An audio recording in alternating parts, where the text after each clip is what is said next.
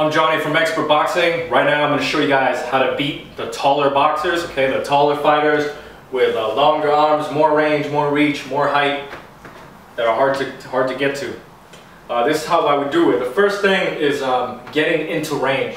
So they're very tall, they have a longer reach.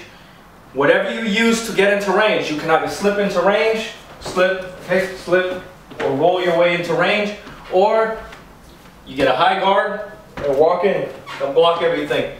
You know, this doesn't always work. You know, if you walk in with the high guard, he walks away with jabs. So you got to be a little bit clever. Now, whatever you use, whatever method you use to come inside, it can't be a method that wastes energy. Okay, if you have to jump in, don't rely on that. Okay, I'm not saying don't be fast, but try not to jump in. Maybe I'm moving here and I'm in and I fire shots. Okay, close the distance. That's like half the battle. And when can you close the distance? Usually, you have to learn how to move inside the jab. Okay, so get used to moving inside the jab. You see the jab? You're in. Okay, or jab, other way, I'm in. Okay, learn how to get inside the jab. And it's very hard to get inside the jab because the jab is such a fast punch. So that's why you walk in, you come, and you're in. And actually, that was a little too fast. Maybe I'm here, and that's it.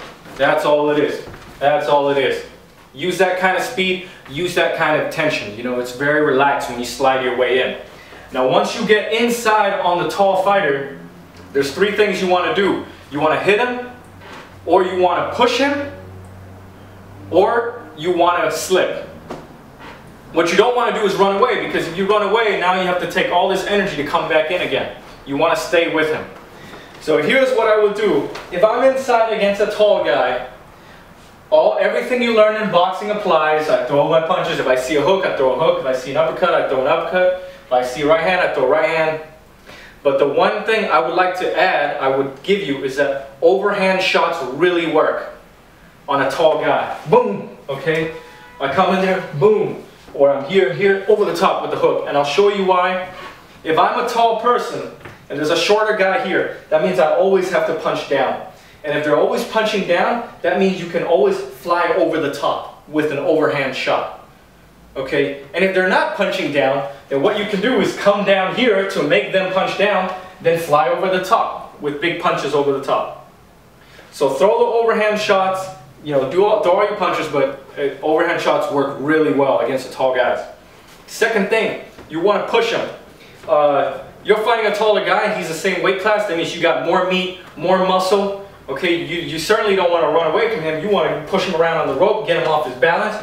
You can push him with shots. You can use a pushing jab. You know, if he blocks up, use a pushing jab to force him off balance. Or you could just kind of lay on him. Okay, and when I lay on him, I don't lay on him with my arms. I lay on him with my chest. I get my chest in there, and then I fire shots around the guard. And I'm not like this where he's pulling down on my head. I'm still staying on my axis, but I'm hustling him. You know, I'm surrounding him, and I'm shoving him back.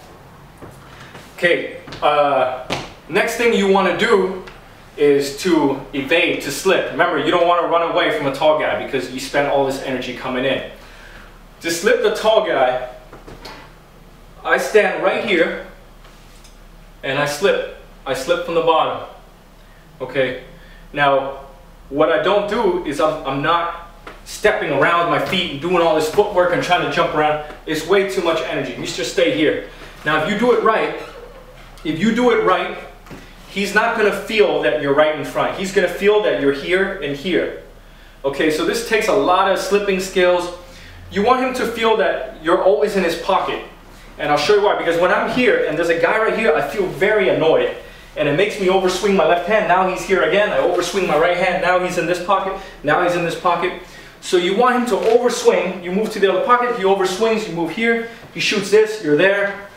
Okay, so whatever way you slip, try to make him feel as if you're constantly at this angle or at this angle. But actually, you're here in the center. It takes skills, but that's the best way I can explain it. And you know, you want him to overreach, overswing, gives you more time to counter, pulls him off balance, makes him tired, and gives you the counter punching opportunities.